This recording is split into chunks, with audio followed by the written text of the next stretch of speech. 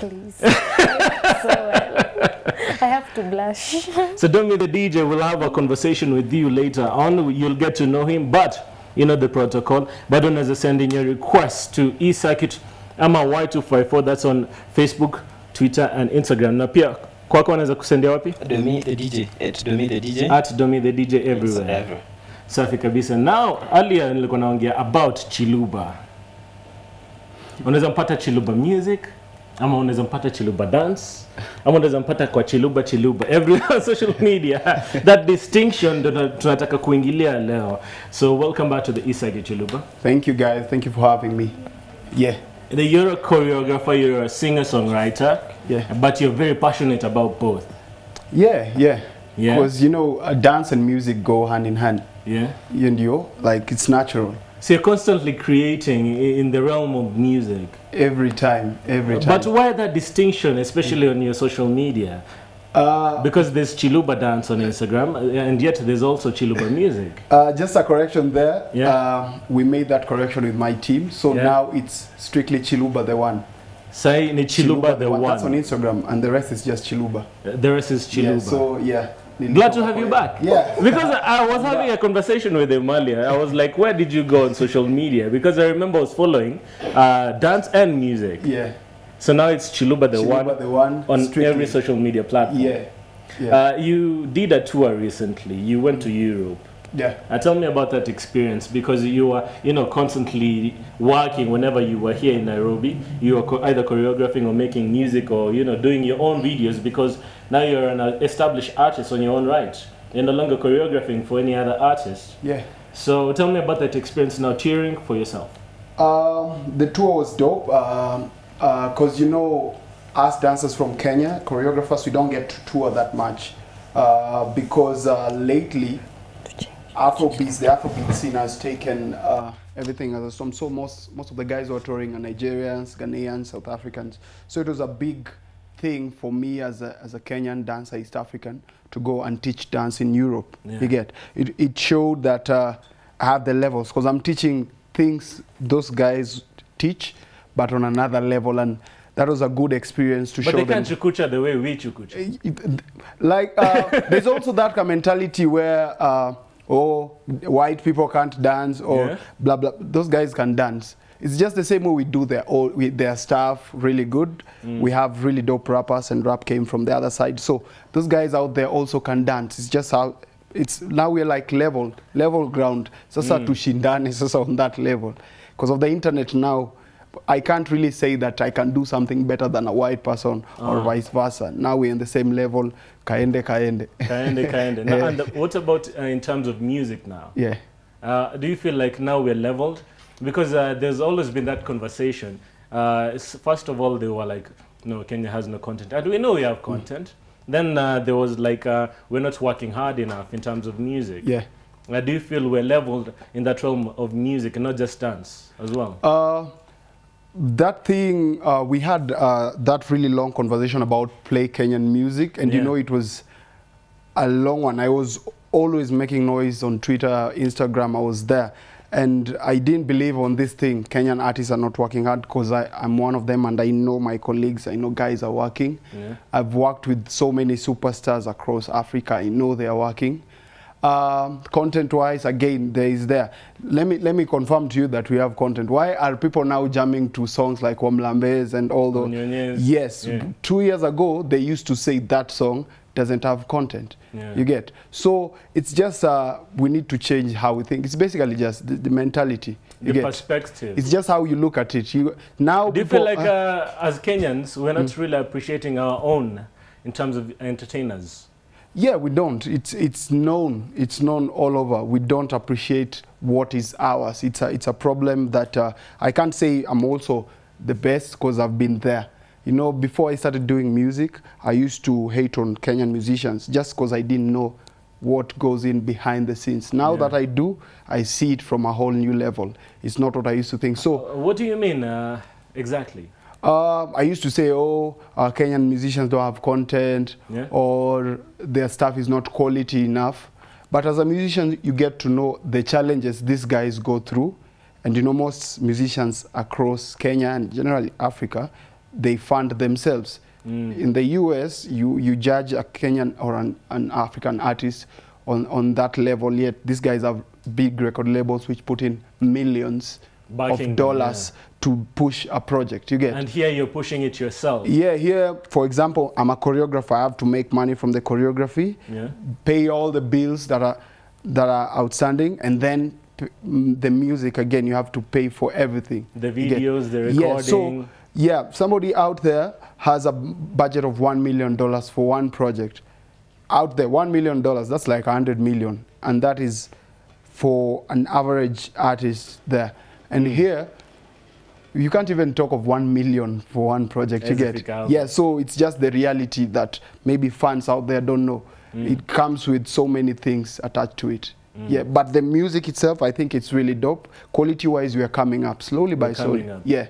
I like that. I like that. Now, you used to work with, I don't know if you're still working with them. You used to choreograph for Sauti Sol. There was an interview you did last year with Christian Kiai on the Ecircuit. You were saying the most important part was learning from them. And understanding the music business, because you were ready to jump in and just dive in and dominate it, which you're doing now. What do you feel you've learned so far by yourself, not just from that experience touring with them, now you as an artist? I learned one thing in music. It's mostly like the main thing is just the marketing of the song. It's not even. Sometimes you've had average songs being very big hits.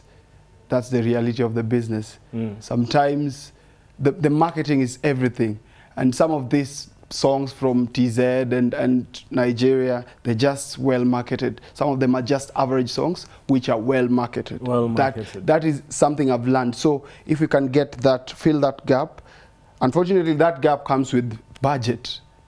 Most of the time. The budget you were talking about earlier. Yeah, the budget really. How do you think Beyonce's album gets to us? It's a budget. There's a budget which makes sure marketing and pushing that song. Yeah, and some people will argue and say, oh, Wamlambez is big and maybe they didn't have budget. But as a businessman, you don't look at chance. You don't write a song hoping it will go viral. You get? It happens once in a while. Not all songs go viral. So you can't hope for that. It can happen. You don't know. You don't know that that's the song gets to a level where it just carries itself. But mainly you have to do the work. Have to push it. You get? Yeah. And do you think that's on us, the artists, or is it the media, or is it the PR executives? We're not really pushing our music outside. What do you think? Who's to blame in this situation? I don't think it's... For now, I don't think I will blame anyone. I just feel, again, the mentality of how we look at our artists. Because sometimes I might send a song to a DJ. That song might have my name.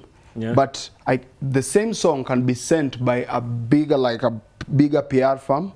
The same song, they will not open that email from me, but they might open it from that PR firm. You get? So imagine how many artists don't have the access to the PR firm which will do that. You get? So that means there's so many songs which go unheard.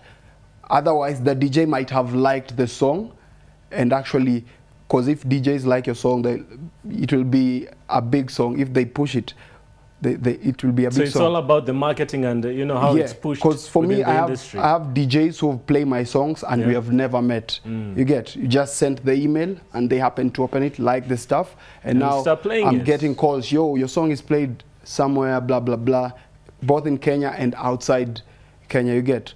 So yeah, it means us artists should, the DJs and media should be ready to check out what are these artists giving out.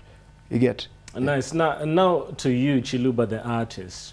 We were having a discussion earlier about now the type of music you're planning to do. Let's talk about that. Yeah. So for me lately, I've been doing Afropop, and for me, I love Afropop. Very many people love Afropop, but it's becoming more difficult to push Afropop in it's a Kenya. Bit too monotonous now. At the moment, and it's I'm trying to look for words.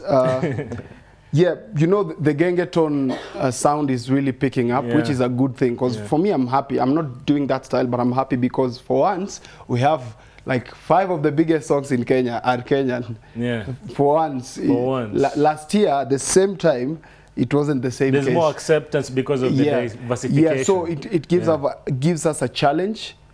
But again, I believe nothing is impossible still. Yeah, nothing is impossible because the new guys like Ben Sol are still doing it, and it's causing conversations. So I think it's possible, it's just a little bit harder.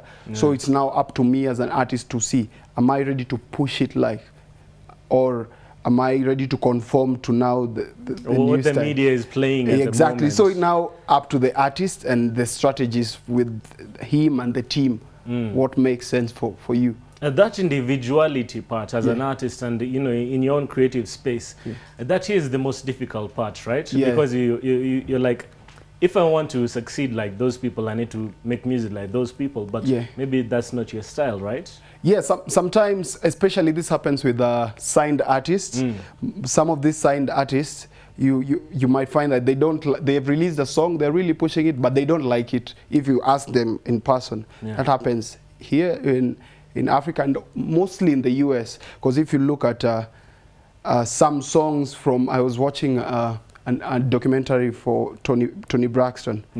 She says she didn't like that song Spanish Guitar, which was one of her biggest hits, because the label said you have to do this song. You get, so some artists have to do it just because of the strategies their teams have. But yeah, because these are business decisions, they're not just an artistic decision, it's a business decision, what will make money. So you find that a big artist says, my biggest hit wasn't even the song I liked, you get. So yeah, that's what it is, yeah. Nice, nice. We had a question in the morning. You're already smiling. Yeah, I want to explain the question. Here's the scenario. You're in a relationship, then something happens, you're turned off. So the question was, what's your biggest turn off in a relationship? You know, within any type of relationship. I guess maybe people, especially nowadays, for me, what really turns me off from people, ladies, being real. Guys are not real at all. Guys are really pretending. Yeah. Like the pretense now is so much. It's extreme. So yeah, and Instagram generation. Yeah, so I'm really, when I'm just interacting with somebody, I try to look for that. And it's someone who's genuine. Yeah, it's not hard to get it. It's so easy. Yeah. So yeah, I might stop talking to you and you're the hottest chick. Speaking of getting it, you don't know. Speaking of getting it. Yeah. Did you get one? Because I'm sure the lady fans want to know, is Chiloba still single or is Chiloba available? Or ende kwa Chiloba the one mtafute? Slide pale kwa DM. Slide pale kwa DM. Washasikia. Alafu msupa wangu ndo atareply. Hapo umechoma bana. Atareply. Hapo umechoma bana. Atareply. But you're doing big things though. You recently did, we're about to premiere a song that you did with Maxi Priest. Yeah. I'm sure you're excited about that one. Yeah, Tell us about Say I. That was a big project. I've been talking about it for so long. We worked with Maxi Priest, one of the biggest reggae stars in the world. And I just give thanks. You know, I always tell myself, it's not that I'm the best Kenyan artist he saw in this country. It's not I'm the best. I just feel it was a chance I got. Yeah? You get, I feel like, because he could have easily worked with Y254 very easily. But it chose you. But yeah, in a way, things just happened my way. And we did a song that was actually nice. It's not that, the song sounds nice because of Maxi Priest. The song is a good song, even if Maxi Priest is not in the song. So it's a blessing, and the fact that he came down to Kenya and we shot a really dope video. I feel like it was a really humbling thing, and I got to talk to him. Nowadays, I talk to him like just anybody else. I can just text him, and so I asked him this question about the industry, because he knows the things. How to navigate the industry. Yeah, he's been singing since the 80s. He was a star since the 80s, so imagine, and he's still touring right now. So imagine how much knowledge he has. As we conclude, what's the biggest thing you've learned from Maxi Priest? Maxi told me one thing. He told me, stop buying things to impress people. Just invest your money. That's what I was saying in the morning. Yeah. Are you listening? Yeah. Where is Eve Nyaga? I hope Eve Nyaga is yeah, because when he was in Kenya, he was so excited about just taking an Uber. Because that's not the life he's used to. He used to be so much attention, and he was so excited. We were walking in town, and nobody starts to stare, and he was really excited about that. And he wasn't dressed in flashy stuff. He just told me, you as an artist should not buy things to impress people. Just invest your money. And he told me he has invested in real estate all over the world. You get?